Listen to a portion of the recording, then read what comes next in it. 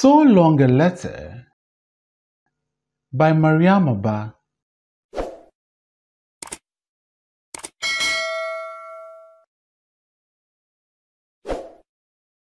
So Long a Letter by Mariama. Chapter 1. Dear Aisetu, I have received your letter.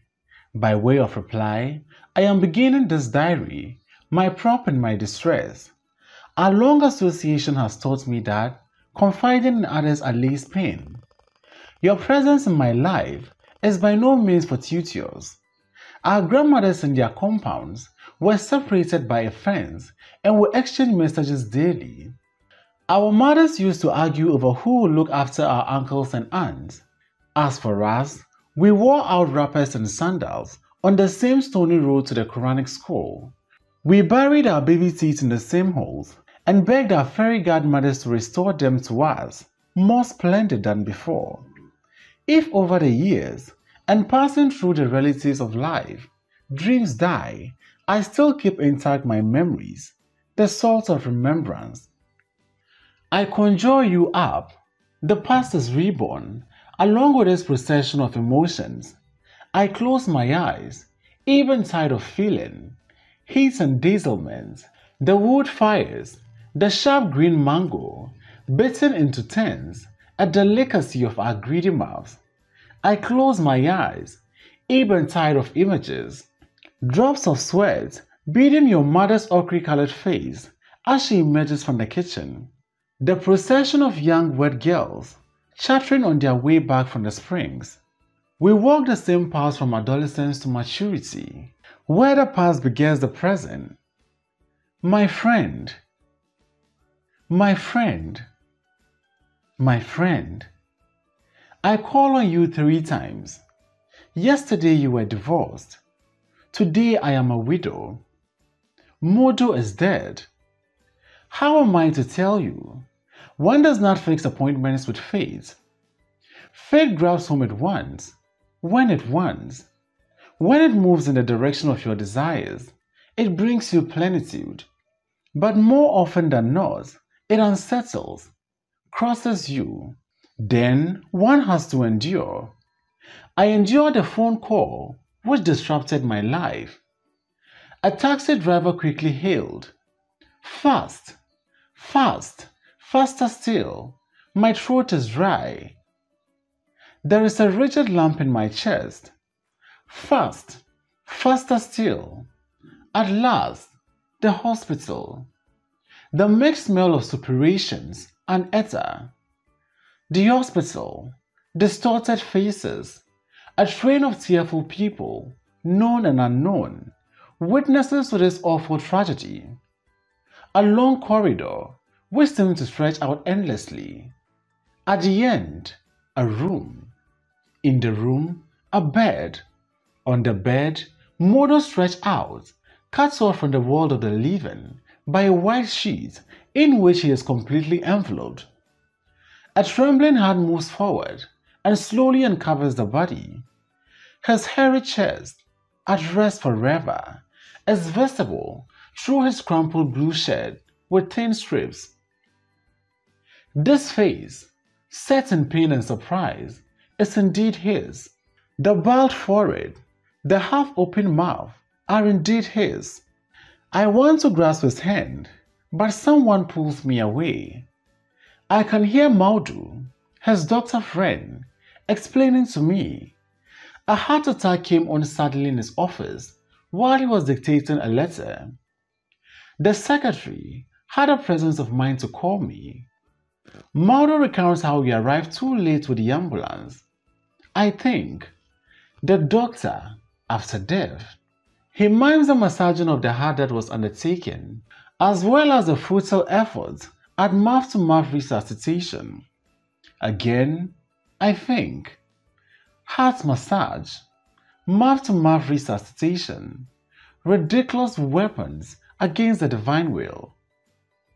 I listen to the words that create around me, a new atmosphere in which I move, a stranger and tormented.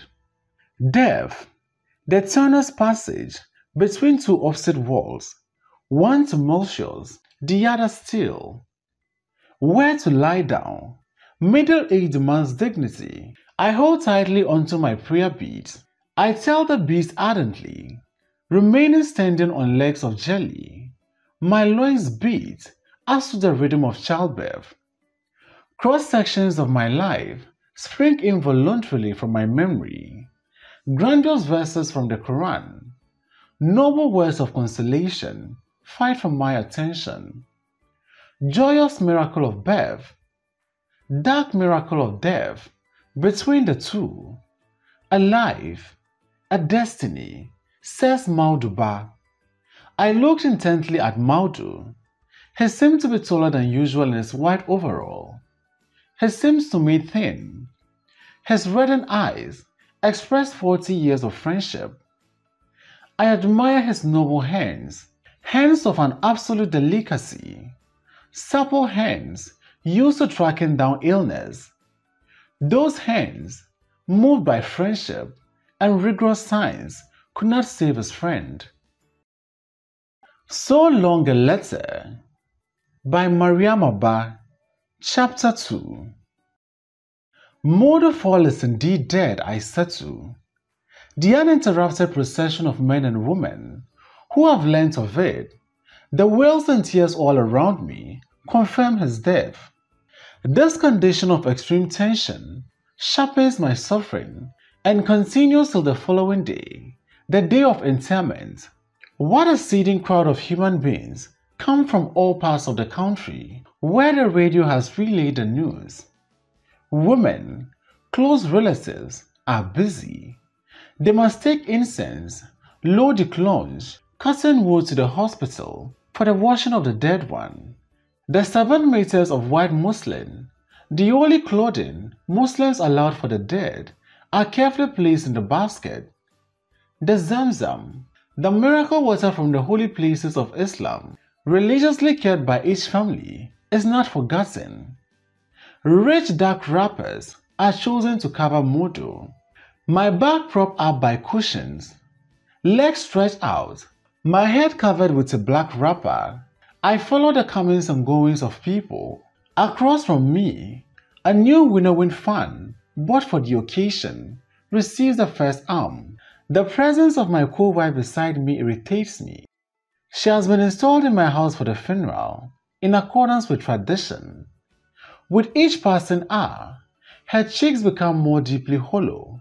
Are quite ever more rings, those big and beautiful eyes, which open and close on their secrets, perhaps their regrets. At the age of love and freedom from care, this child is dogged by sadness. While the men, in a long irregular file of official and private cars, public buses, lorries, mopeds, accompany Mojo to his last rest, people were for a long time to talk of the crowd which followed the funeral procession. Our sister-in-laws undo our hair.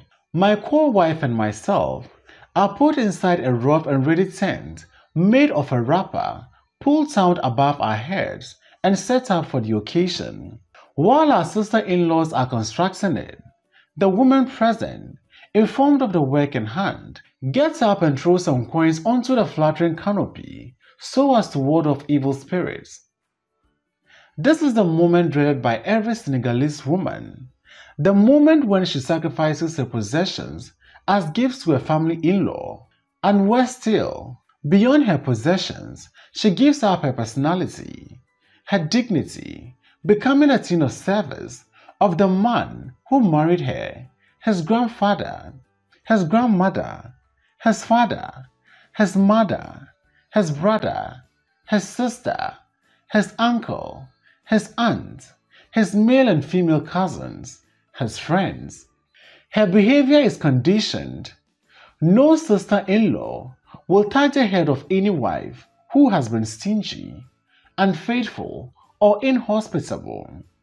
As for ourselves, we have been deserving, and our sisters-in-law sing a chorus of praises chanted at the top of their voices. Our patience before all trials, the frequency of our gifts find their jurisdiction and reward today. as sisters-in-law give equal consideration to 30 years and 5 years of married life. With the same ease and the same words, they celebrate 12 maternities and 3. I note with outrage this desire to level out in which Mother's new mother-in-law rejoices. Having washed their hands in a bowl of water placed at the entrance of the house, the men, back from the cemetery, file past the family group around us, the widows. They offered their condolences, punctuated with praises of the deceased. Modo, friend of the young, as of the old. Modo, the lion-hearted, champion of the oppressed. Modo, at ease as much in a suit as in a kaftan. Modo, good brother, good husband, good Muslim. May God forgive him. May he regret his earthly stay in his heavenly bliss. May the earth rest lightly on him. They are there, his childhood playmates on the football ground, or during bed hands when they use catapults. They are there, his classmates. They are there, his companions in the trade union struggles. The Segal and the Gale come one after the other, pregnant, while skilled hands distribute to the crowd biscuits, sweets, cola nuts, judiciously mixed, the first offerings to heaven for the peaceful repose of a diseased soul. So Long a Letter by Mariama, Chapter 3. On the third day, the same comings and going of friends, relatives, the poor, the unknown. The name of the disease, who was popular, has mobilized a buzzing crowd. Welcome to my house that has been stripped of all that could be stolen, all that could be spoiled. Mats of all sorts are spread out everywhere there is space. Metal chairs, hired for the occasion, take on a blue hue in the sun. Comforting words from the Quran fill the air. Divine words, divine instructions, impressive promises of punishment or joy, exhortation to virtues, warnings against evil, exhortation of humility, of faith. Shivers run through me, my tears flow, and my voice joins weakly in the fervent Amen, which inspires the crowd's ardor at the end of each verse. The smell of lac, cooling in the calabashes, pervades the air. Exciting. Also passed around are large bowls of red or white rice, cooked here or in neighboring houses. Iced fruit juices, water and curd are served in plastic cups. The men's group eat in silence. Perhaps they remember the stiff body, tied up and lowered by their hands into a gaping hole, quickly covered up again. In the woman's corner, nothing but noise, resonant laughter, loud talks, hand claps, strident exclamations. Friends who have not seen each other over a long time hug each other noisily. Some discuss the latest material on the market. Others indicate where they got their woven wrappers from. The latest bits of gossip are exchanged.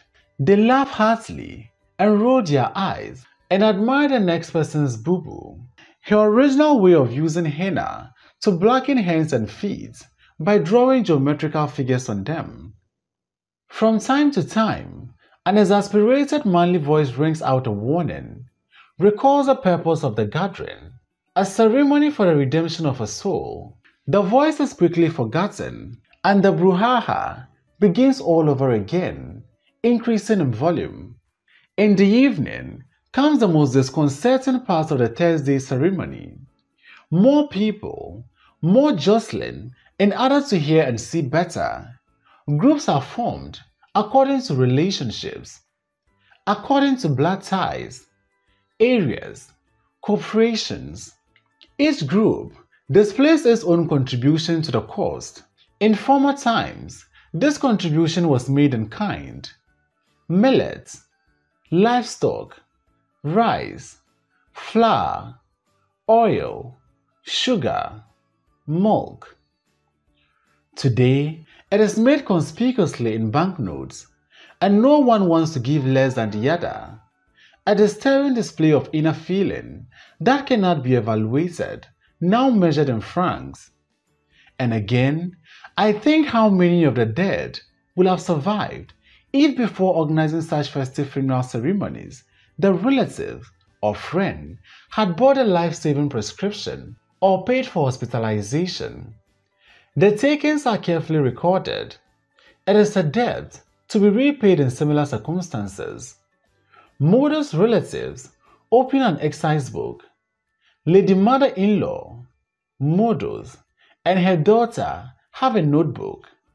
Fatimi, my younger sister, carefully records my takings in a notepad. As I come from a large family in this town, with acquaintances at all levels of society, as I am a school teacher, on friendly terms with the people's parents, and as I have been Modo's companion for 30 years, I receive the greatest share of money and many envelopes. The regard shown me raises me in the eyes of the others, and it is Lady Mother-in-law's turn to be annoyed. Newly admitted into the city's bourgeoisie by her daughter's marriage, she too reaps banknotes. As for her silent, haggard child, she remains a stranger in these circles. The sudden calls from her sister-in-laws bring her out of her stupor. They reappear after their deliberation. They have contributed a large sum of 200,000 francs to dressers. Yesterday, they offered us some excellent fiacre to quench our thirst. The Fall family's Griers is proud of her role as go-between, a role handed from mother to daughter. 100,000 francs from the father's side, 100,000 francs from the mother's side. She counts the notes, blue and pink, one by one, shows them round and concludes, I have much to say about you Falls, grandchildren of Damiel Madiodio, who have inherited royal blood. But one of you is no more. Today is not a happy day. I weep with you for Modo, whom I used to call bag of rice, for he will frequently give me a sack of rice. Therefore, accept this money, you worthy widows of a worthy man. The share of each widow must be doubled, as must the gift of Modo's grandchildren, represented by the offsprings of all his male and female cousins. Thus, our family in-law take away with them a wad of notes, painstakingly topped, and leave us utterly destitute, we who will need material support. Afterwards comes a procession of old relatives, old acquaintances, griots, goldsmiths, liobes with their honeyed language, the goodbyes following one after the other at an infernal rate are irritating because they are neither simple nor free. They require, depending on the person leaving, sometimes a coin, sometimes a banknote. Gradually, the house empties. The smell of stale sweat and food blend as trails in the air, unpleasant and nauseating. Cola nuts spat out here and there have left red stains. My towels, kept with such painstaking care, are blackened. Oil stains on the walls, balls of crumpled paper. What a balance sheet for a day. My horizon lightened. I see an old woman. Who is she? Where is she from? Bent over, the ends of her bubu tied behind her, she empties into a plastic bag the leftovers of red rice. Her smiling face tells of the pleasant day she has just had. She wants to take back proof of this to her family, living perhaps in Wakam, Tiaroye, or Pekine, standing upright, her eyes meeting my disapproving look. She mutters between teeth, reddened by cola nuts. Lady, death is just as beautiful as life has been. Alas, it's the same story on the 8th and 40th day, when those who have learned belatedly make up for lost time. Light attire showing off slim waistlines, prominent backsides, the new braziers, or the ones bought at the second-hand market, chewing sticks, wetted between teeth, white or flower shawls, heavy smell of incense and of gongo, loud voices, strident laughter, and yet we are told in the Quran that on the third day the dead body swells and fills its tomb. We are told that on the eighth it bursts, and we are also told that on the 40th day it is stripped. What then is the significance of these joyous institutionalized festivities that accompany our prayers for God's mercy? Who has come out of self-interest? Who has come to quench his own thirst? Who has come for the sake of mercy? Who has come so that he may remember? Tonight, Benito, my co-wife, will return to a Seka villa at last. Phew. The visits of condolence continue. The sick, those who have journeyed or have merely arrived late, as well as the lazy, come to fulfill what they consider to be a sacred duty. Child naming ceremonies may be missed, but never a funeral. Coins and notes continue to pour on the beckoning fan. Alone, I live in monotony, broken only by purifying baths, the changing of my morning clothing every Monday and Friday. I hope to carry out my duty fully. My heart concurs with the demands of religion, reared since childhood on their strict precepts. I expect not to fail. The walls that limit my horizon for 4 months and 10 days do not bother me. I have enough memories in me to reminisce upon, and these are what I am afraid of, for the smack of bitterness. May their evocation not soil the state of purity in which I must live. Till tomorrow. So Long a Letter by Mariama, Chapter 4. I said to my friend, perhaps I am boring you by relating what you already know. I have never observed so much because I have never been so concerned. The family meeting held this morning in my sitting room is at last over. You can easily guess those who were present.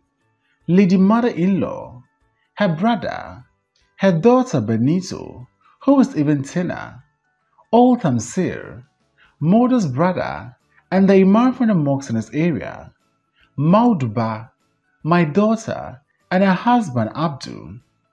The miras commanded by the Quran requires that a dead person be stripped of his most intimate secrets. Thus, is exposed to others what was carefully concealed. These exposures crudely explain a man's life. With consternation, I measured the extent of Modo's betrayal.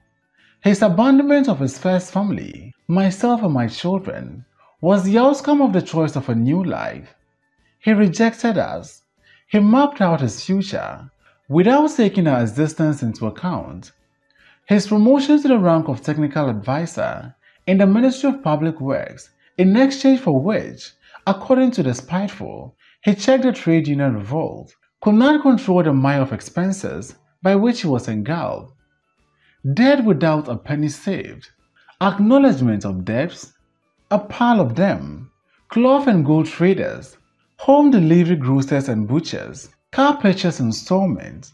Hold on, the star attraction of this stripping, the origins of the elegant stick-up villa, 4 bedrooms, 2 bathrooms, pink and blue, large sitting room, a large room flat, built at his own expense at the bottom of the second courtyard for Lady Mother-in-law, a furniture from France for his new wife, and furniture constructed by local carpenters for Lady Mother-in-law. This house and its chic contents were acquired by a bank loan granted on mortgage on Villa Fallen, where I live. Although the title deeds of this house bear his name, it is nonetheless our common property, acquired by our joint saving, insult upon injury. Moreover, he continued a monthly payment of 75,000 francs to the SICAP. These payments were to go on for about 10 years before the house will become his. 4 million francs, borrowed with ease, because of his privileged position, which had enabled him to pay for Lady Mother-in-law and her husband to visit Mecca to acquire the titles of Alaja and Alaji, which equally enabled Benito to exchange the Alfa Romeos at the slightest dent. Now, I understand the terrible significance of Modu's abandonment of our joint bank account. He wanted to be financially independent so as to have enough elbow room. And then, having withdrawn Benito from school, he paid her a monthly allowance of 50,000 francs, just like a salary, due to her. The young girl, who was very gifted, wanted to continue her studies, to sit for her baccalaureate. So as to establish his rule, Modu wickedly determined to remove her from the critical and unsparing world of the young. He therefore gave in to all the conditions of the grasping Lady Mother-in-law and even signed a paper committing himself to paying the said amount. Lady Mother-in-law brandished the paper, for she firmly believed that the payments will continue even after Modu's death out of the estate. As for my daughter Daba, she waved about a bailiff affidavit dated the very day of her father's death that listed all the contents of the Sika villa. The list supplied by Lady Mother-in-law and Benito made no mention of certain objects and items of furniture which had mysteriously disappeared or had been fraudulently removed. You know that I am excessively sentimental. I was not at all pleased by this display on either side. So Long a Letter by Mariama, Chapter 5. When I stopped yesterday, I probably left you astonished by my disclosures. Was it madness, weakness, irresistible love? What inner confusion led Modu to marry Benito? To overcome my bitterness, I think of human destiny. Each life has its share of heroism, an obscure heroism born of abdication, of renunciation, and acceptance under the merciless whip of fate. I think of all the blind people the world over, moving in darkness. I think of all the paralyzed the world over, dragging themselves about. I think of all the lepers the world over, wasted by their disease, victims of a sad fate, which you did not choose, compared with your lamentations. What is my quarrel? Cruelly motivated with a dead man who no longer had any hold over my destiny. Combining your despair, you could have been avengers and made them tremble. All those who are drunk on their wealth tremble, those upon whom fate has bestowed favors. A heart powerful in its repugnance and revolt, you could have snatched the bread that your hunger craves. Your stoicism has made you not violent or subversive, but true heroes, unknown to the mainstream of history, never upsetting established order, despite your miserable condition. I repeat, beside your visible deformities, what are moral infirmities, from which in any case you are not immune? Thinking of you, I thank God for my eyes, which daily embrace heaven and earth. If today moral fatigue makes my limbs stiff, tomorrow it will leave my body. Then, relieved, my legs will carry me slowly, and I shall again have around me the iodine and the blue of the sea. The star and the white cloud will be mine. The breath of the wind will again refresh my face. I will stretch out, turn around, I will vibrate. Oh, health, live in me. Oh, health.